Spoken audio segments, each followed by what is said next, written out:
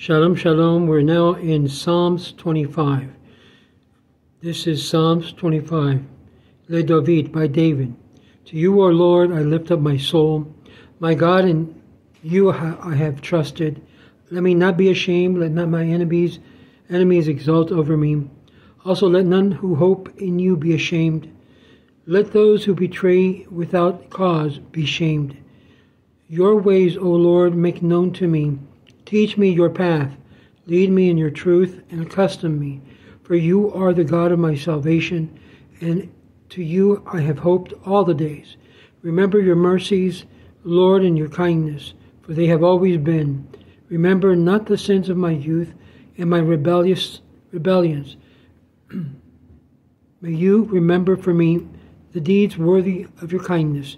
Because of your kindness and goodness, Lord, good and upright is the Lord. Therefore he guides the sinners on the way. He leads the humble in the just way, and teaches the humble his ways. All the ways of the Lord are kindness and truth to those who guard his covenant and testimonies. For your name's sake, Lord,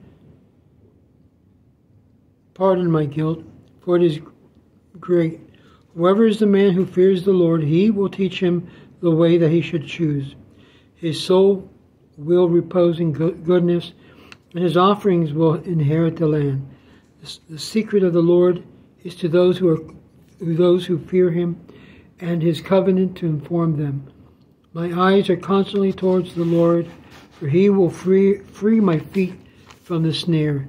Turn to me and show me favor, for I alone am afflicted.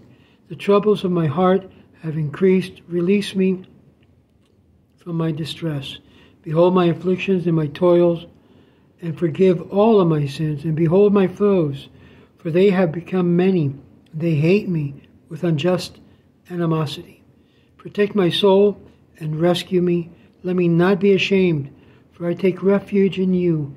Perfect innocence and righteousness will guard me, for I hope to you. Redeem Israel, O God, from all distress, all of its distress.